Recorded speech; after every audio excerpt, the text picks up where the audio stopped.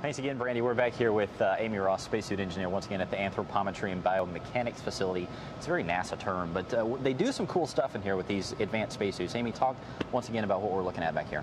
So this is a Z1 prototype spacesuit, okay, and we're going to use this spacesuit as a test bed, and then we'll pick a configuration that we hopefully will end up flying on a DTO, on the ISS, or some other kind of flight. So let's back up and talk about the history.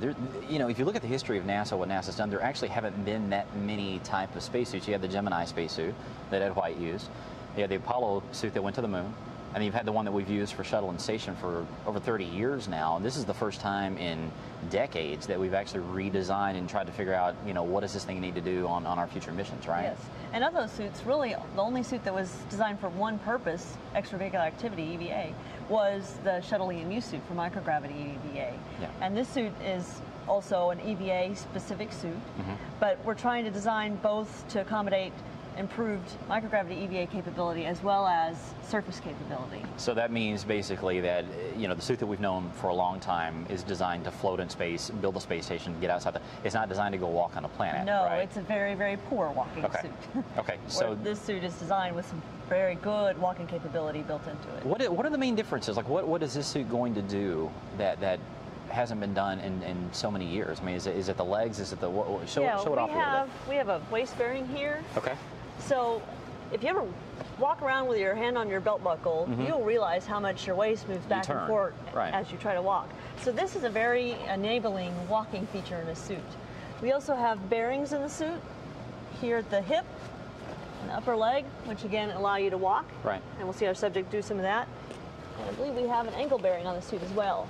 And that allows for fine foot placement as you're walking over rough terrain. Now, is this new? Is this new based on, you know, what the suit is right now, or some of the patterning of the soft goods between the bearings is new. Okay. The specific placement of the bearings is a little different, and then the shoulder is a new shoulder design. And this is based on what you've learned throughout the entire shuttle station programs and what's worked, what hasn't worked. And we've had a couple of advanced prototypes in the past that we've also tested significantly and then tried to put some of that lessons learned into this suit. And then we'll again test this suit.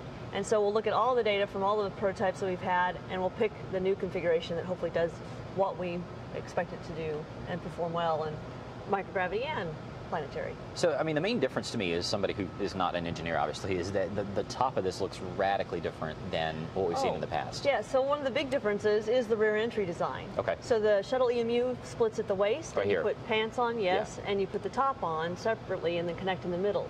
Whereas in this suit, the subject crawls in through the back and then we just shut the door, the hatch. What are the benefits of that? Is it easier to get on and off? Or? Yeah, we think it's less prone to injury, especially shoulder injury, which can occur with the shuttle EMU donning method. And then also it provides support for some other exploration technologies like a suit port that might be a good That's what people have seen on the rover, right? So these, you know, you've seen the concept of these suits basically mounted to the outside. They would crawl in, and you don't have to go through an airlock or anything. You just crawl in and step off and go.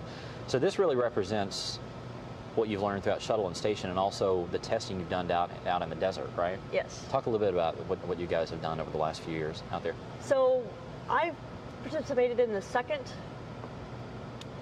we called it Desert Rats analog. That name actually came later. We just did spacesuit field testing at the beginning. And so we wanted to understand how a suit that we wanted to build for the moon or Mars would be at doing its job. And the only way to do that really is to go out and see. So have a subject in the suit do geology and see how well the suit allows them or doesn't allow them to do that job, so you know what features you need to focus on for forward development. Talk about the weight, because I don't think people understand exactly how heavy these suits are. I mean, they're several hundred pounds that the astronaut, obviously up in, you know, they're up in space, they're not weighing them down, but here on Earth, they're pretty heavy, right? Yeah, this suit with all of its complement, including the suit port plate, is 158 pounds. Yeah. So it's a heavy suit. Yeah. We have the Mark III prototype in the lab, and that weighs right around 100 pounds. So it sounds very heavy, but when you inflate the suit, it does help to support itself. But the difference between this suit and the Mark III is significant, and we are seeing that in the workload of the subject. So they're able to do it bear the weight, move around very well, but weight does still matter. Yeah. Even if you're going to Mars where it's 1/3 gravity. So last question during this segment, you talked a little bit about having to design this suit to not only go up to microgravity, which is what you see on station. They're out there floating around. They're not walking on anything.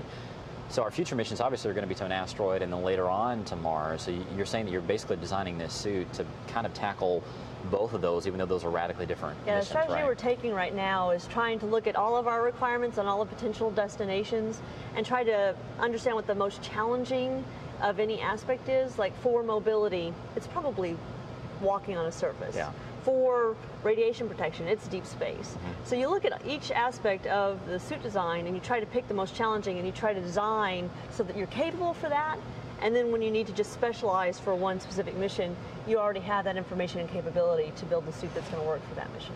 Well, it's been a while since we've walked on a planetary body. So do you go back and do you take a look at what Apollo, the lessons learned? I mean, it was only a few flights, but yes. They learned a lot about those suits just from the astronauts being up there walking around. So right? we've read through all of the debrief comments. We've talked to the crew members multiple times. So we are very aware of what they did like, didn't like, were capable of, weren't capable of.